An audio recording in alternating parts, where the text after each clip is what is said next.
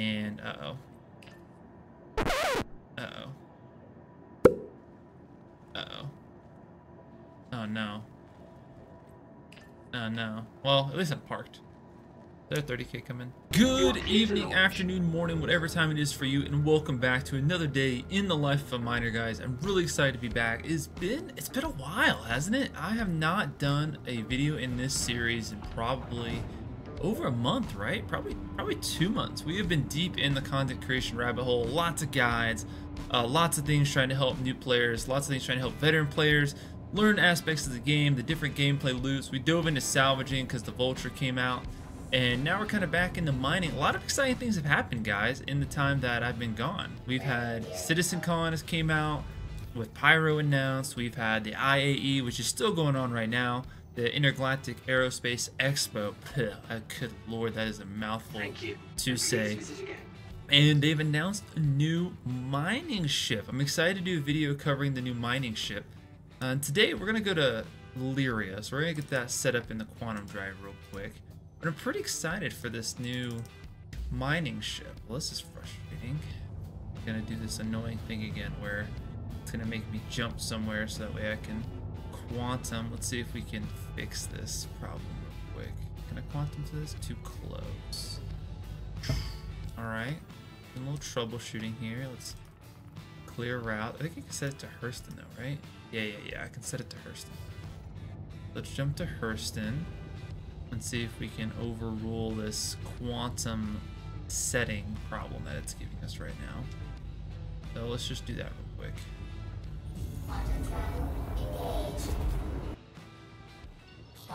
Alright, we're back, and we are on the dark side of Hurston, where we cannot see anything at all.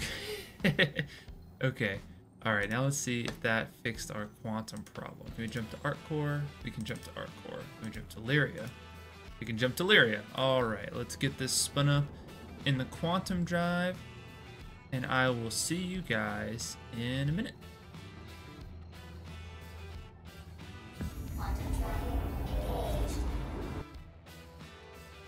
And we have arrived here in Arc Corp. Fantastic. Man, these quantum drives get better and better by the day, I'll tell you guys what. So the new mining ship they announced, the RSI Arrastra. Arrastra? Or everyone keeps saying Arrasta, but I think it's Arrastra because there's an R at the A of it. Anyway, that is a crazy ship. Have you guys seen the specs on that thing? Like, it has quad turrets. So like just like the turret on the Scorpius has quad guns, it has quad gun turrets. I think it has 3 of them. That is nuts. And it has 3 mining turrets, all operated from the cozy safety of the inside of the ship. They are remote controlled. That's pretty nice.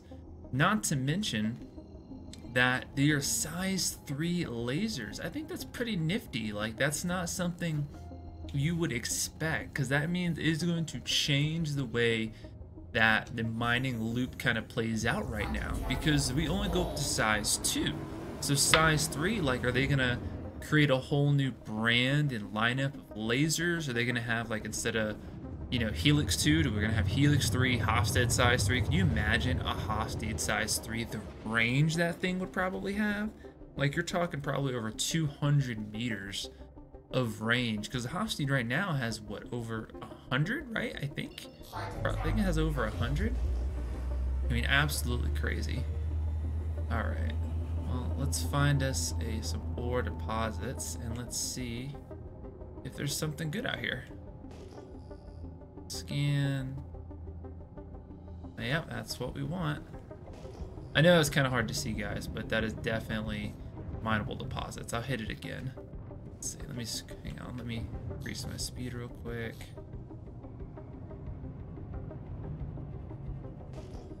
Yeah, we zoom in there, you can see the little dots right there. And 1, 2, 3, 4, 5. Got this cloud ceiling, which is always sketches me out. I always find that very, very unsettling to go through. There's not a lot. I see one way off in the distance there. You see it right now, 29, 30 kilometers away. That could be something. That could be something. Let's see. It's probably these rocks, yeah, right on this hill. So hopefully we get something good here. Really hoping for some quantanium. Oh, there's another one. Let's see what that is. What do we got here? What's the 620? That's a hadonite deposit. Just one. If you guys don't know, hadonite deposits usually come in, well, I shouldn't say usually, they always come in multiples of 620. So if you see one single 620, that's scanned really fast. That's kind of weird. 30% Terranite, okay. I heard some people saying scanning wasn't working, but I feel like they lied to me. Scanning is definitely working. I'll tell you what's not working. The little thing at the bottom left, the distance range, the laser range is not working still. That has been a problem since 3.20 when they implemented this new UI. So I need to submit a trouble report for that. I feel like they're not really taking that very seriously. Borace, a lot of Borace here. Don't get me wrong, Borace is pretty good and it breaks really, really nicely. So I might break these. What's this? More Borace. Gold. I don't know though. A lot of effort for gold. I don't know if I want it. It's gonna be super mixed in. Gold doesn't fracture very well. That's yellow. Of course it's yellow. Alright, let's just back up. We're not gonna do those. We will do these two though. These two are pretty nice looking. Yeah, it's real sizable. 40% Borace. Aluminum's not bad. A lot of inert material though. Kind of iffy about that. Alright, if you run my loadout with the Hofstedes in the back and the Helix up front, 50 to 52 is right around the money mark you want to be. And then you just tilt the ship just where the rock's out of sight of the bottom. Put on the stability, the top out of the seat. And let's get to it. Let's break our first rock. I have not really done a lot of mining in 3.21 to be honest with you guys. I have, I think, 2 work orders in. That's not a lot. I used to have a lot more. I was big into salvage to make a lot of money for a while. Like, I think, like everyone else in the game was when that was like really hot. The hot thing now is ERT bounties. Now, that's not as widespread as a problem because it's not as accessible because it takes quite a bit of time to grind up to ERT bounties. So that is kind of a bummer. Alright, let's get to it. Let's see. These up. Alright, I wonder if instability has gotten fixed. Because instability used to go like wild off the chain. I had an issue with it. I know a lot of other big miners had issues with it, and just the community in general. Like right now, you'd be like, oh, it's kind of going up slowly, and then next thing you know, it would shoot up to like way into the overcharge zone, just like on a whim. And this seems to be going up pretty nicely. I could probably make this go up a lot faster if I turned on the stampede. But I don't want it to get to the point it's uncontrollable. It's almost like no instability makes it even worse. Although this is pretty low instability. Let's see. I'm really nervous right now. I'm so scared I'm gonna jump up. Going pretty fast. Pretty fast. Dropped that down to 30%. I think we're looking pretty good. This is looking solid. And we can just drop the laser power if we need to, and yeah, we can just throttle this. Throttle is my term for when you turn the laser on and off, is throttling. Beautiful. Flawless. Give us a break. There we go. These are gonna need sub brakes. Okay. Alright, okay. Alright. All the inert materials in one chunk. Okay. Alright, well, let's hop out of here. There's no point scanning all these. They're going to be way too big for me to break with, or way too small for me to break with the Helix. So the mining laser setup I run, I really should make a video for it and showcase it. So the Helix has 2 Riker C3s and a Stampede. The Stampede's to help with instability because it's generally pretty high. And it also gives a nice 35% buff in the laser power, plus the 50% I'm getting from the 2 Rikers. And then on the back, I have 2 Hofstedes.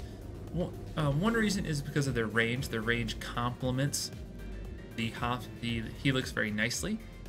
The optimal range for the Helix is going to be very close, if not in the optimal range for these Hofstedes, which makes it very, very clutch if you have support lasers. And I also have the rear laser set up to be support lasers. So like the stats of the Hofstede are just really, really good.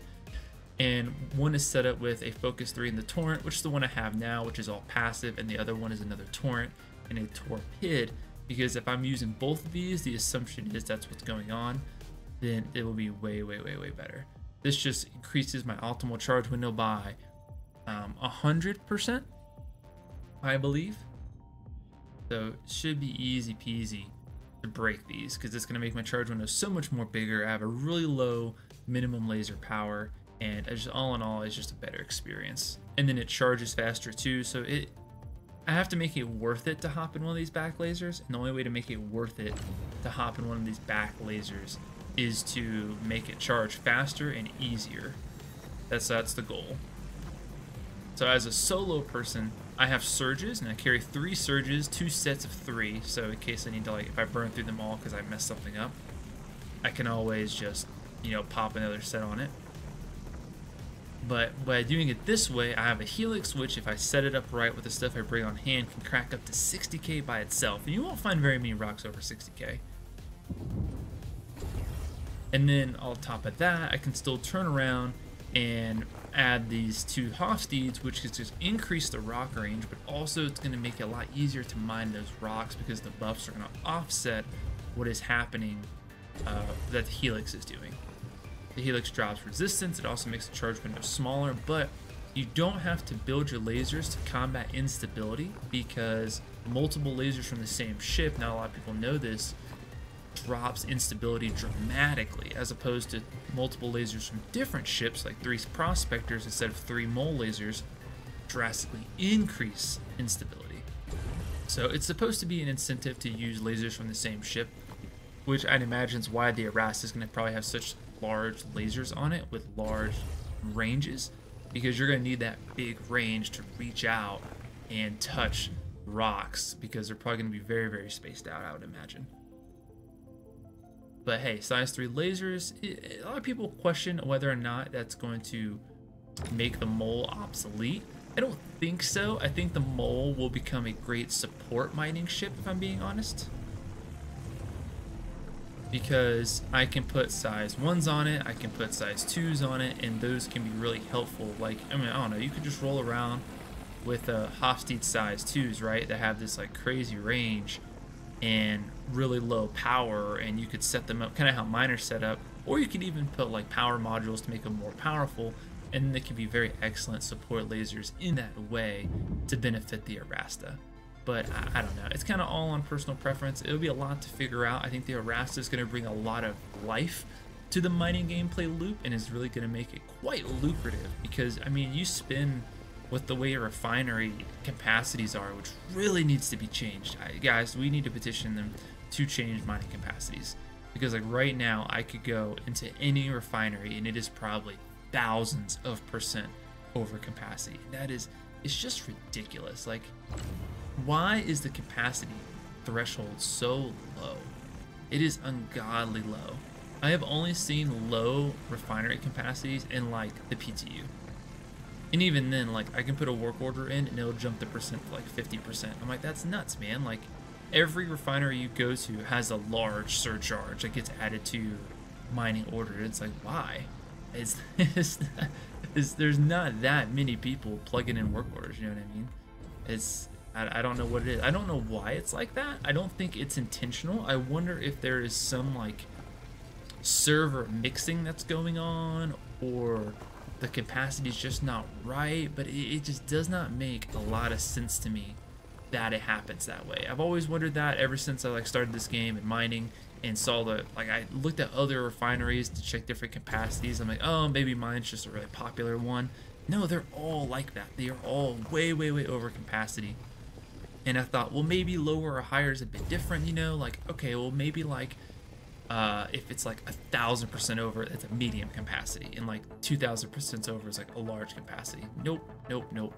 That is not the case whatsoever. It is not even close. It is 100% that it is like, once it is over 100%, it is just like way too high. We're about to have a pure Boreas load here. I just noticed that. We have a 1 SCU of aluminum, and that is crazy. Yeah, like, see what I mean by Boreas breaks really clean? Like, that was so, I got 1 SCU of aluminum nothing but borate cells. We are 17 minutes into this run, and now we're just gonna walk over here, break this other borate rock, and it will probably fill up our mole. So not the most exciting run, you know what I mean?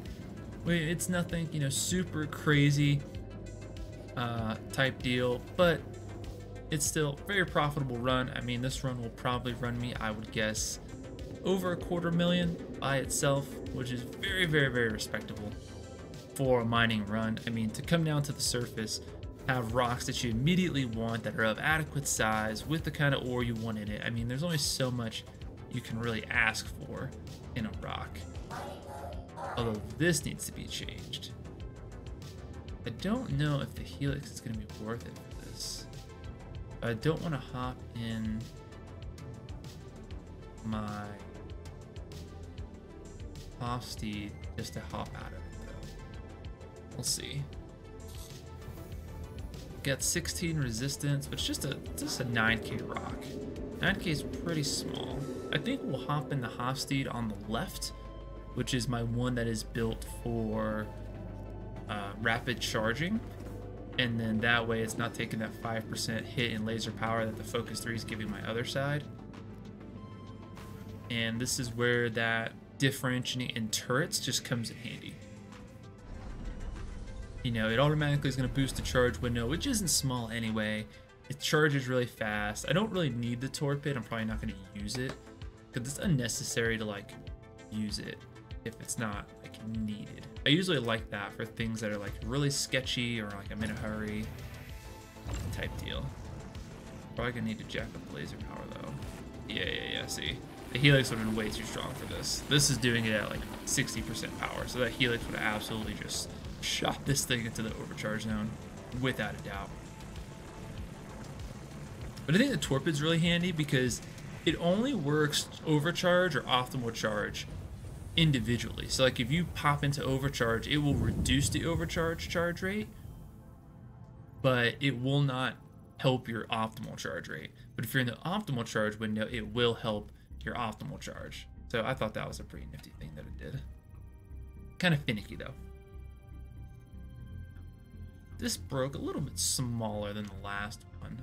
Now it's just finding the good pieces. So there has to be some pure borate pieces. I know that first piece I scanned was pretty okay, but there's probably some better ones. What's this big guy here? Looks like a good one. I mean, this rock was 50% borate, so it has to be something good. Yeah, there we go. Let's just increase laser power to speed this up a little bit.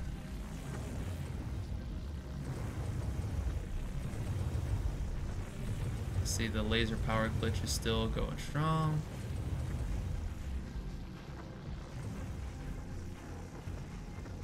And come on. There we go. And it just charges so fast. Look at that. Outpacing how fast I'm heating up the rock. That's pretty good. Yeah, that's what I mean. Like, I think the turret is a very slept on module for a support laser. Like, for when it comes to being like a auxiliary laser, it is just so helpful. And when you're mining a solo in the mole, I think having those different laser setups really helps you, because my thing with these laser setups is it's not to break the biggest rocks possible, it's to break the most common size large rocks I'm probably gonna find and break them efficiently, because I don't want to lose rock, you know what I mean? I don't want to have like a huge quantanium rock and overheat it just a little bit and then I'm losing this like significant chunk of the rock. I would prefer not to do that. And by having the ability that my helix can break these 60k rocks by itself, now I'll buy it. It takes some experience to use that pretty appropriately. Like, do not get me wrong. Like, it is really scary to try to break a 60k rock like by yourself. Like, it takes some practice, because it's probably going to be a really small optimal charge window. So you really have to throttle it, and if you're in a bad server, oh, you can forget it, chief. Like, that is absolutely not happening. Yeah, we're gonna fill up on pure borate. This is a solid haul. This is a very respectable run. We're gonna have it definitely in under 30 minutes. So as far as under 30 minutes goes, I mean, you can't get much better than that. Under 30 minutes means that we could do 2 of these and we're talking 500,000 an hour. I mean, that is by no means a bad haul at all. And only have to break 2 rocks, and they're breaking so cleanly. Oh, so nice. Didn't even have to get out of the mole.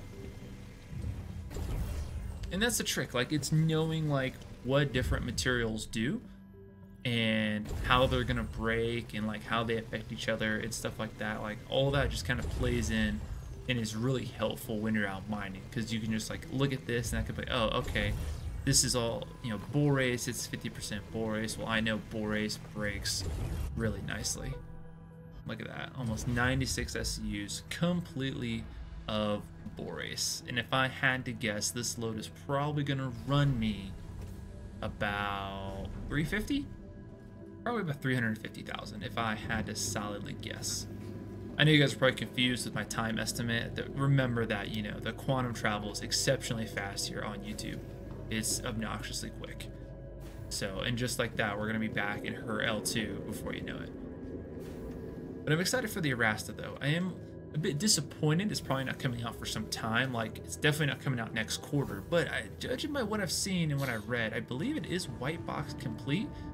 One of you nerds that really follows this stuff might know a bit better than me, but I'm pretty sure it's white box complete. And if it's white box complete, I mean, that is solid, because that is going to absolutely change the mining outlook of this game. Crazy. Because it's an onboard refinery, and I don't know if you guys have looked into it, but it has, what was it, 512 refined ore capacity. So it's not cargo capacity, it's just refined ore.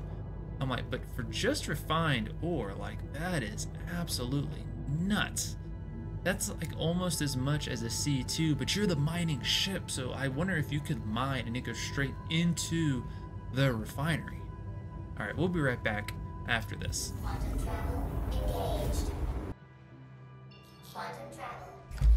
Boom, and like when we started, YouTube has the fastest XL YouTube quantum drive. It's absolutely spectacular. You guys, you have to get yourselves one of these. It's absolutely spectacular. I can't get enough of it. But yeah, the Arrastra with 512 cargo, but it also has 64 SCUs of cargo space. You can fit rocks in it. They even showed it. You can fit 2 rocks in it. That's crazy. You know how nuts that is? Like, you and your friends did pilot 3 mining lasers and then 2, you know, weirdos downstairs in the rocks, and you could run a whole mining gambit. Just like the, what, 6 of you. I mean, 6 of you could absolutely just have a blast. You could go find a mining deposit, drop the little rock dudes off, they go drive off, they do their thing. I mean, it takes like 10-15 minutes to break a rock thing anyway. They go over there, they break their rocks, they have to scoop it all up. I mean, actually, really, that takes more like 15-20 minutes, right? And there's 2 of them. And they finish that, you finish breaking a rock cluster that's nearby, and like you scoop them up and like you go about your business. But you could do that for so long. You have to fill up 512 SCUs of cargo. I mean, it took us 20 minutes, right? I mean, if we cut out all the transportation time, right? Like all the time it took us to get to where we were going. I mean, really, we spent like 15 minutes on those rocks, like 15-20 minutes. So solidly, you can do that. Have a pleasant stay. And that's so crazy. Like, honestly, I think that's pretty cool. I think that's like one of the coolest ships like they could have made. Like, as far as mining goes, I don't think the Orion is in-game mining. I think the Arrastra is in-game mining. Like, they really kind of made the Orion. I don't want to say they made it not cool, but it's just this giant honker of a ship that only does space mining and doesn't really feel multi-role. Like, don't get me wrong, like, if you think about the Arrastra having a capacity to hold 512, like, well, I guess it's already released, right? Isn't it like 16,000 on the Orion, which is nuts, don't get me wrong. Whoa, whoa, whoa, whoa, whoa, whoa. Easy, girl, easy. And turn the speed down. There we go.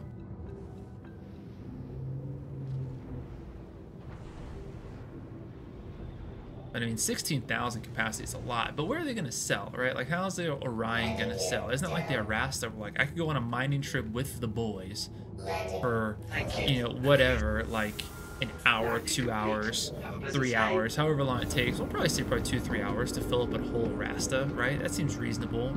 Fill it up, refine it all, probably over the course of 3-4 hours, and then we can go sell it. And I mean, you think I sell an entire load of whatever I'm mining and refining in a mole in my C2, and I mean that thing's going for, I mean my Caterpillar loads would go for millions.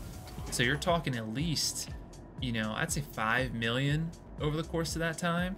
So you're averaging out $1 million an hour, no refinery costs, and uh-oh.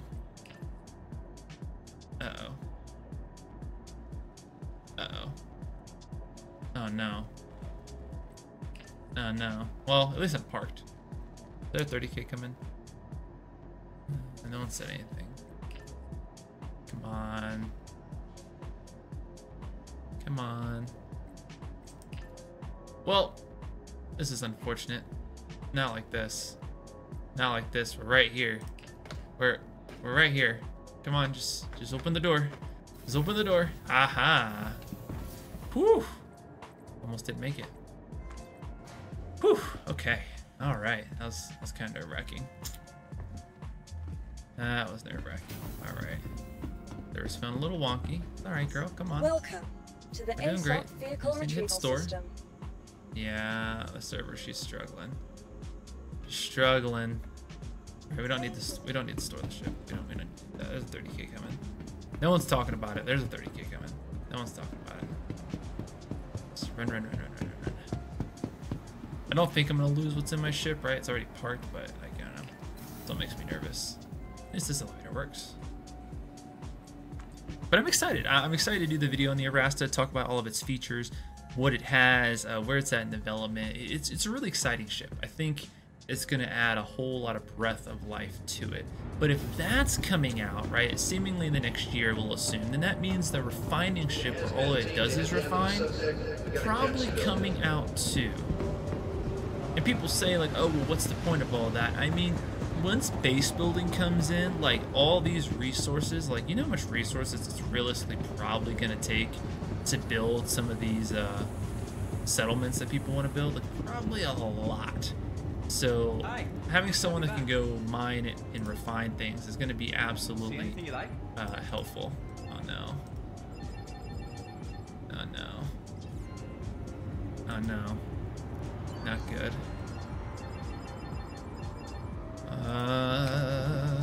Anyone talking about it yet? Hey, back again, I see. Welcome. Come on, girl. See anything you like?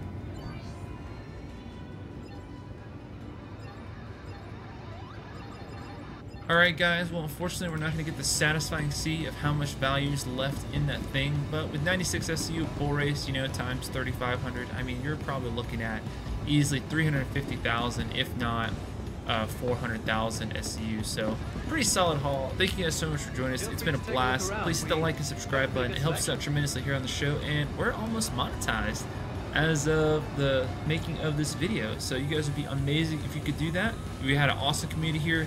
Join the Legion. We'll see you guys next time.